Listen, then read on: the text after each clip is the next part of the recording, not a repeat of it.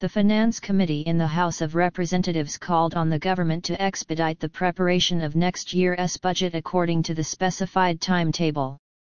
Meanwhile, the head of the committee, Atwan al-Atwani, discussed with a delegation from the Adam Smith International Foundation a set of laws related to the development of the financial and banking system.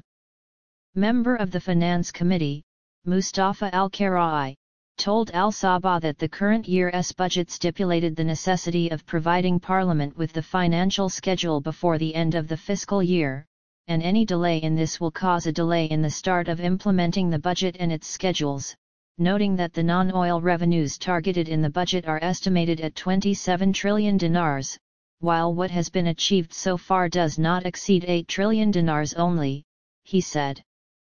Al-Karai added that the Ministry of Finance indicated the possibility of collecting 3 trillion dinars per month during the coming period, and that the Finance Committee called on the government to enhance non-oil revenues and ensure the achievement of financial targets to avoid any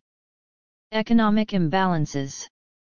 The MP stressed that the committee is closely following up on how the budget funds are distributed, to ensure that they are used effectively to serve citizens and enhance the national economy, noting that it discusses from time to time ways to increase government revenues by developing the tax and customs system. The MP noted that there is a government plan that depends on automating and modernizing the work systems in these institutions, and it is expected that its implementation will be completed by the end of this year, which will contribute to enhancing revenues and ensuring better efficiency in collecting them. In addition, the head of the Finance Committee, Atwan al-Atwani, reviewed yesterday, Monday, with a delegation from the Adam Smith International Foundation, important draft laws including the Securities and Commodities Law, the Banking Studies Center Law, and the Islamic Sukuk Investment Law, with the necessary amendments, noting that these laws will be read in the upcoming sessions.